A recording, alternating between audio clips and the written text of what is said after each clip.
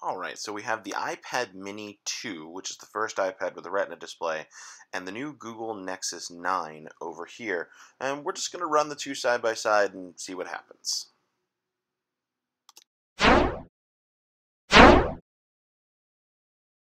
The HTC Nexus 9 is the first tablet running Android 5.0, and part of that is the new 60 frames per second animation through the entire system.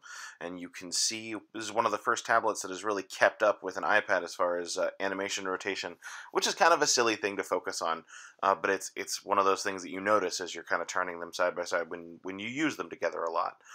Which is kind of cool. But we're going to load a couple of applications here side by side.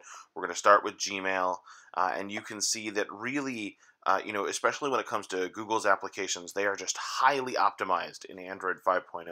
They load very fast, they get the data up very quickly, and it really is refreshing to see the Nexus 9 perform like this, which is good because from a hardware perspective, the Tegra K1 should be outclassing the processor that is in the iPad Mini 2. And you see the same thing here with another Google-made app. Google Plus loads significantly faster on the Nexus 9, gets you your images and your text a whole lot faster. And we're going to take a quick look here at Netflix, kind of a neutral application, and we'll go ahead and load them both here at the same time, and you can see very, very similar load times here.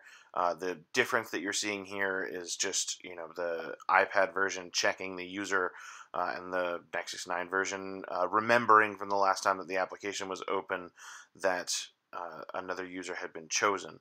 But that application had actually already been cleared out, so that was an interesting system remember that shouldn't have been there. And we'll see that happening again here with this, where this game actually hasn't been on since the tablet has been rebooted, and yet it was already preloaded there in the last state that it was in on the Nexus 9. We had to kind of take it away to make that close.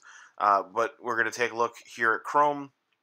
As you know, Chrome for iOS is a little on the funny side because it's actually built on top of Safari. It's not actually its own standalone Chrome app, and you really see that in the comparison between the two here.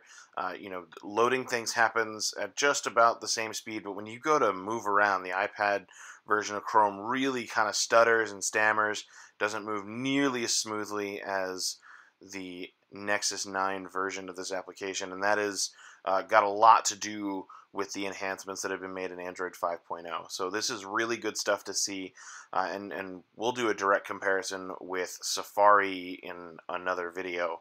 But you can see as we go to load sites, there's not a huge difference in load times, which is good between these two devices. They're connected to the same network, and they're not having to do a whole lot to load those particular pages. But we will go ahead and load YouTube here, and you'll see it almost looked like the iPad version was going to load first because the animation came up, but the content loaded first on the Nexus 9, which is cool. Thanks for watching.